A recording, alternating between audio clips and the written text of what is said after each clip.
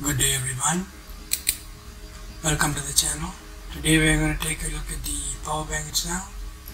70 mAh. It's the Jumpstart power bank. As you can see, it comes with a nice pouch inside, and if you take a look, this is the pouch itself. So it's a nice feel, and even a holder for you to hold it, just bring it around, easy to bring it around. Now inside you can see that's the power bank itself. This is the cables, charger cables, as well as manuals and charging wires, right?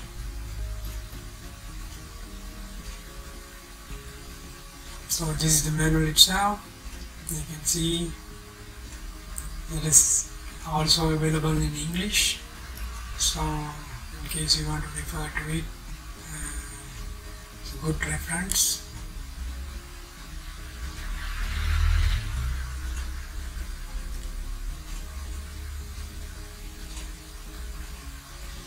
This is the power cable. It's nicely firm. The materials look solid, not flimsy at all. The wires also seems to be thick. That's a good thing. Right now let's take a look at the power bank itself. Feels quite heavy and sturdy. So let's take a closer look at it.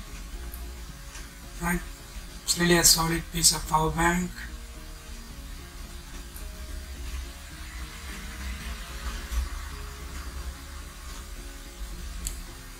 Now these are the ports for you to charge.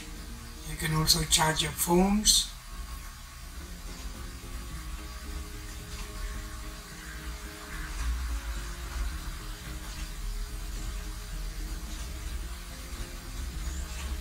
It's a light itself.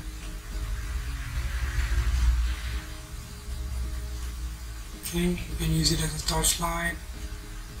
That's the power indication.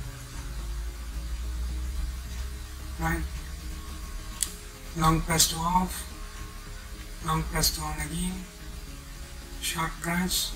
You can see the SOS light. There's two modes to it. It's a little bit slower blinking, and that's off.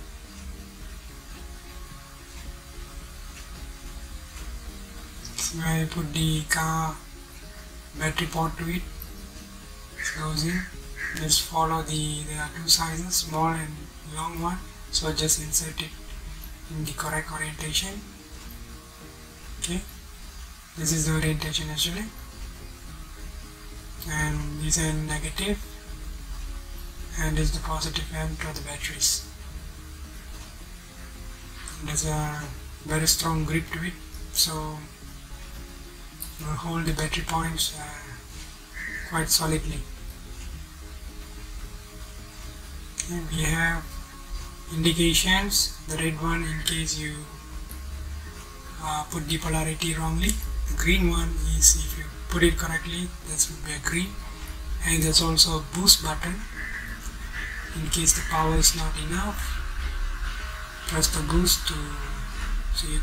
Now this comparison between the normal power bank and also the 70 mAh. As you can see, the normal power bank is 221 grams.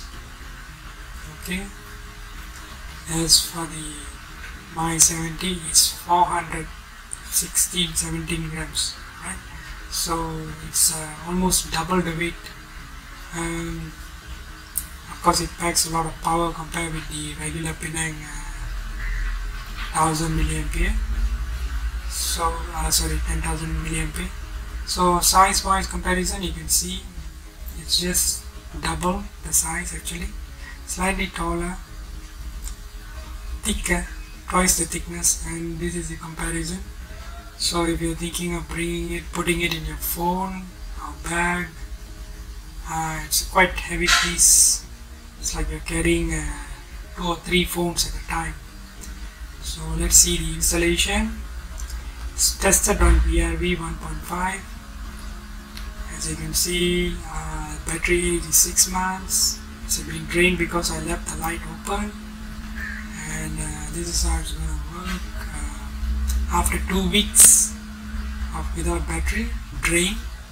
And this is the process actually. So here you can see me fixing the positive end. Right, let's place the power bank there. Okay, now if you take a look at it, that's the green indication, meaning the connection is correct. Okay, let me show you up close. That's a positive end, and you can see the green light. Okay, now let's try the start.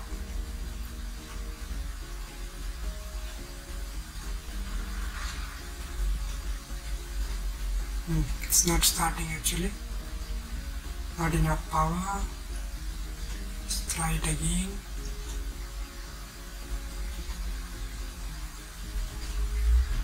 No, it's not starting. Let's give it some moment again.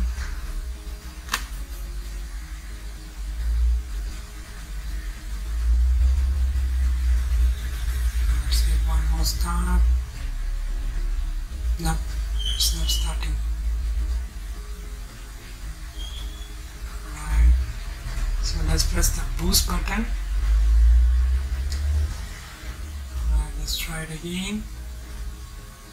Okay, this time it starts. See whether it starts properly.